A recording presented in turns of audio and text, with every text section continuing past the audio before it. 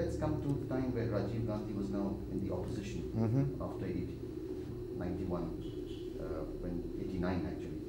Did you feel that he was maturing? That especially in the 91 election campaign, one would begin to again see a new Rajiv Gandhi coming in. I think Rajiv Gandhi knew that he was losing the election, but he was not willing to admit it. In the south, of course, we were winning, but in the north, we were losing. When he was in the opposition, he was a very different person. He had a much better idea of men and matters, whom he could trust, whose judgment he can rely upon.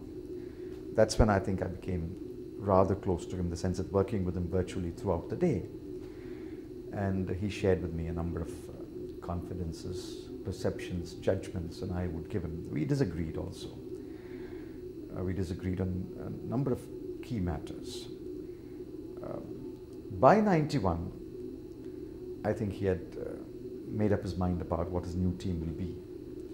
That was clearly reflected in the selection of candidates and who he was giving importance to. I have no doubt in my mind, if he had come back to power in 91, he would have been a very different kind of prime minister. And he knew that there was no such thing as an indefinite or unlimited period of time. Something which might have been in his mind in 84, that you could rule India for 20 years. I think in 91 he realized that that won't happen in India. In India, people will be in office and out of office. You must be prepared for both. I think 91, if he had come back to power, he would have been a man in a hurry, he would have got things done. He would have brought in a much younger team. He would have entrusted his younger team with key portfolios. Did you think that he was on a comeback trail in many ways? I mean, after all, 91, he was a leader of the opposition, and elections were in a way thrust on him. I think he was on a comeback trail, although it's, this is counter-factual. You cannot now say what would have been the result of that election if he had lived. It's no way, no one can predict that. But surely, Congress would have been the largest single party.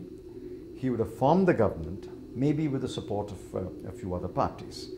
But it's counterfactual. But he would have been Prime Minister in 91. Of that I had no doubt. And yet, when you look at the election that was thrust on the government, on the people of India, it wasn't a very frivolous sort of a thing. The Chandrasekhar government being dismissed on the 2 Haryana policemen keeping watch on. Well, that was one of the issues on which I disagreed with him. I remember I walked into his office at about 9 o'clock in the morning, and I think he had just met with somebody over. And as I walked in, opened his door and walked in, he said, Come, what is your Prime Minister doing? I said, what is he doing? He's got policemen spying on me. I said, I don't know. He said, find out immediately. What is he up to? What does he think he's doing? I said, I think we should take it a little calmly. He'll find out. Let me find out. I mean, it wasn't very difficult to find out. M.K. Narayan had come back as DIB on our advice when Prime Minister Chandrasekhar asked him. He was reluctant, but we said, no, take up the job again. So I called him and said, what's going on, M.K.? He came back to me after some time and said, listen, Haryana, 2 policemen were loitering around 10 Janpath and being caught. And I came back and said, there seems to be some petty station house officers'